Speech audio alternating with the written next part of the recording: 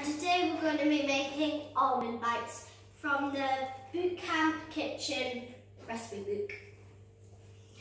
Okay, so the ingredients that we've got are coconut desiccated coconut. I'll never say that word.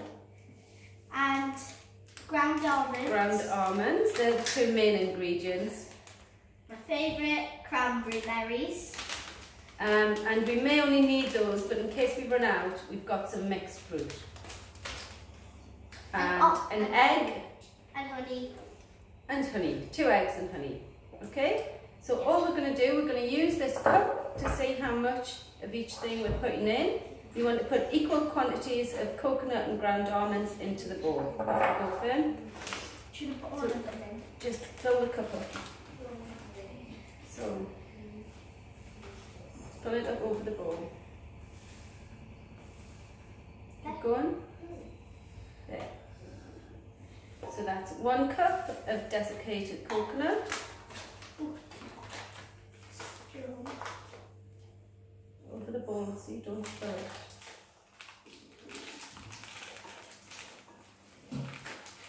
Don't forget these two are the main ingredients, so we need quite a lot of them. 1 cup of ground almonds.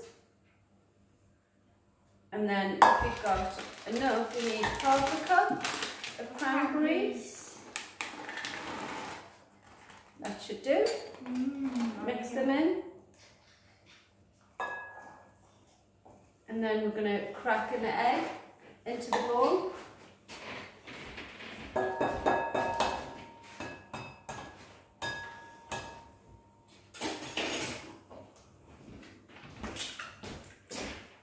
Close one thing.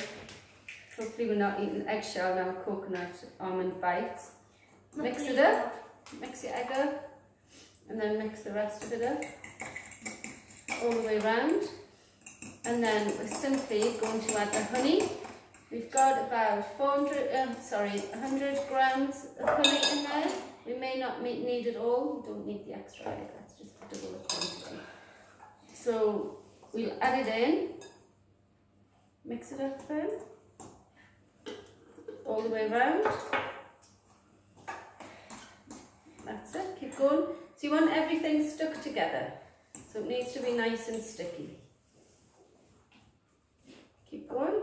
A bit more mixing. Do you want me to do some? Yes, please.